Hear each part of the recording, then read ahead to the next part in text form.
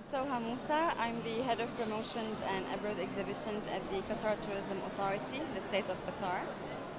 And thank you for having me with you today. Okay, well thanks for sparing the time to talking to Breaking Travel News. I believe you were successful at the World Travel Awards last night. Yeah, actually it was a lovely evening and we actually Qatar won the Middle East Best Business Leading Destination. And actually it goes very well with the strategy of the Qatar Tourism Board, because we want to position Qatar as an ideal MICE destination and business destination, and a high level end destination, and not a mass tourism destination. So it goes well with our vision and strategy. And also I would like to take this opportunity to congratulate all the winners from last evening. We had a couple of hotels in Qatar and a tour operator also that they won awards, and congratulations also for all the neighboring countries.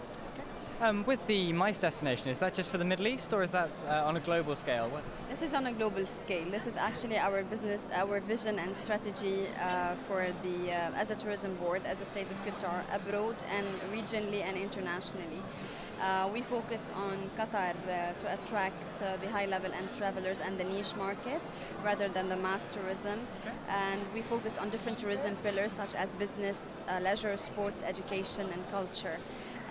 And the leisure is basically the upscale leisure. So we have launched recently our campaign, which is a 48 hours in Qatar, which basically a focus on increasing the stopovers, people flying between East and West on Qatar Airways to stop over in Qatar for 48 hours, and actually works on having the business travelers amend their stay and bring their partners and enjoy an additional 48 hours in Qatar and see what it offers. Okay. How does the FIFA World Cup fit with that? Awarded last November for the 2022 competition. Very exciting time. How does that fit with your overall strategy? We are still very happy, actually. It's very good to have it, to have the 2022 in Qatar and the first time in the Middle East. And we want to showcase really the people what a small country of the Middle East can do. The preparations, of course, we have a lot of things to do. The committee hasn't been, recently we're going to just have a committee to organize the 2022 FIFA. Of course, lots of infrastructure are going on in terms of hotels and stadiums, etc. At the moment, we have 100 hotels under construction. By 2013, we should have 29,000 rooms, and by 2022, we should reach 90,000 rooms.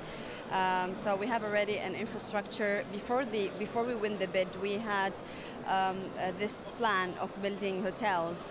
The 29,000 rooms was part of a tourism strategy. With winning the 2022, we have to increase this by 90,000 rooms for the 2022.